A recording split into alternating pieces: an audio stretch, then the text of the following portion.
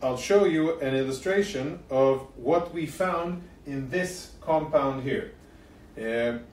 Very interesting things of Hamas activities, where we have a mix, the usual Hamas mix of terror and military compounds next to mosques, next to clinics, and most importantly, schools. And as you can see here, peeking through the wall, quite interesting. We saw a weapons HQ, next to it, what appears to be a school.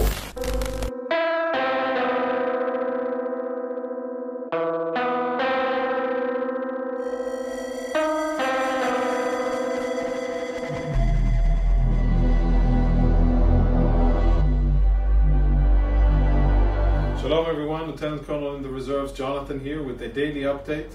Today we will be speaking about the situation in northern Gaza. I'll give you a few updates about a special Hamas compound that our troops were able to dismantle after they conquered it from Hamas and killed the Hamas operatives who were hiding there.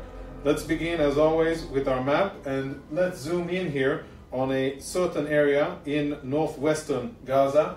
You see between Jabalia and Shati. We're going to zoom in on this area here, and I'll show you an illustration of what we found in this compound here. Very interesting things of Hamas activities, where we have a mix, the usual Hamas mix of terror and military compounds next to mosques, next to clinics, and most importantly, schools. And as you can see on our illustration here, we're now going to zoom in into combat footage that Israeli troops took just after conquering this area. You can see the weapons that are being stocked here, variety of combat equipment, rocket launchers, mortars, other types of weaponry that they are storing in direct proximity, next door basically, to a school. These are pictures of Israeli soldiers from the Givati infantry brigade that were part of the troops that conquered it. And as you can see here, peeking through the wall, quite interesting.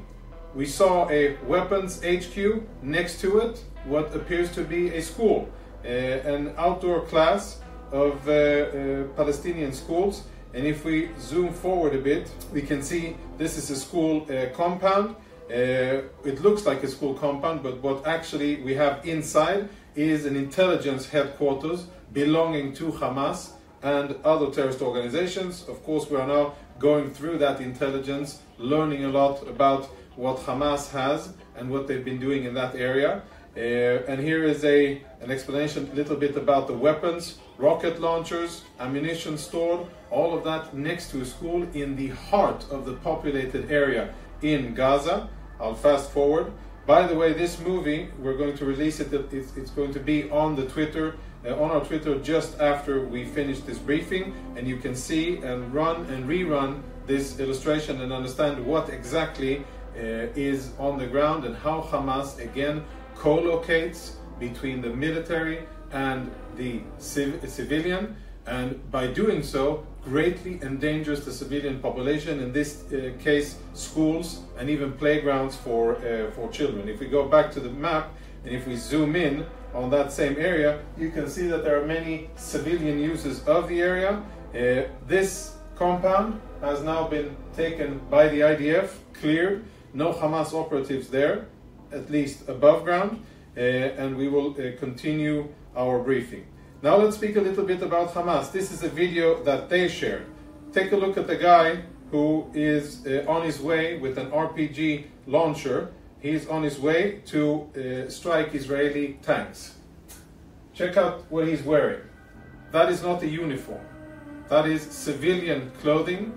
He does not distinguish himself from the civilian population. I'm sure that once he will die, maybe he's already dead. Hamas didn't show our retaliation, obviously, on their propaganda videos, but once he will meet his maker, it'll be in civilian clothes.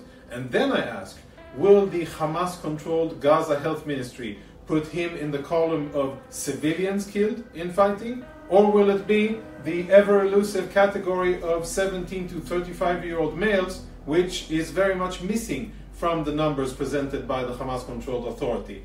Civilian clothes, weapons in his hands, and then of course he goes on to shoot towards Israeli troops. He's not the only one in civilian clothing, so are his comrades. This operative, this combatant as well, between the rubble and the various activities that they do, fire towards our troops. Our active defense is able to deal with the incoming threat, and the point here being no distinction between military and civilian, abuse of civilian facilities, and the fact that they are not fighting in uniform. By the way, when Hamas terrorists invaded into Israel on October the 7th, they were all in uniform. They even had IDF uniforms. So I don't think that there's a shortage of uniforms in Hamas. Let's speak about the situation on the ground as our troops continue. We zoom out a little bit and look at the northern part of Gaza.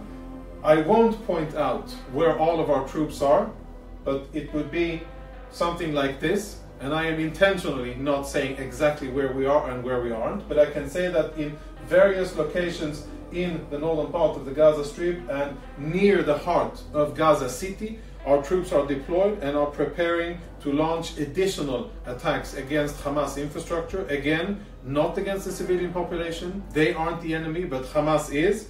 And what we have been doing for the last 5 days is to facilitate the flow of, or the movement of Palestinians from northern Gaza, this area, along the main street of Salah ad-Din to relative safety in the south. Let's have a look at what that looks like. From the air, this is an early footage which we took a few days ago. You can see the first small numbers of Palestinians that are walking in relative safety because we created a window of opportunity, usually between 10 a.m. and 2 p.m., allowing Palestinians to move towards the south, and monitoring, of course, their activity, seeing if there's any Hamas activity within this, and allowing them to proceed. This is another piece of footage that was taken by Israeli ground troops. You can see sizable numbers. According to our estimates, we are talking about between 50 and 100,000 Palestinians that have evacuated themselves from the northern part of Gaza in the last days while we're fighting, using these quick humanitarian windows, allowing them to move to the south. Our estimates are between 850 and 900,000 Palestinians that have already gone from northern Gaza to the south to relative safety. I want to emphasize one more thing about humanitarian aid. This is aerial footage of trucks on the Egyptian side of the Israeli-Egyptian border that are on their way towards Gaza after having been checked in Israel to make sure that there's no weapons or anything that is forbidden, like fuel, to provide into the Gaza Strip. They've been checked on the Israeli side, and there's a steady increase in the number of trucks that are being provided to Gaza with water, food, medical supplies and other things that are needed. Here they're being checked, and then the next stage will be that they go into Gaza through the Rafah crossing in order to provide food and other needed things for the Palestinian population. There is a humanitarian zone in southern Gaza, which is where most of the aid goes to, and that is also an area where we are not striking in order for there to be one safe area in Gaza. Other pictures of the aid coming in. Important to emphasize, when we speak about the situation, we continue to fight in Gaza. Our operations continue according to plan and according to pace.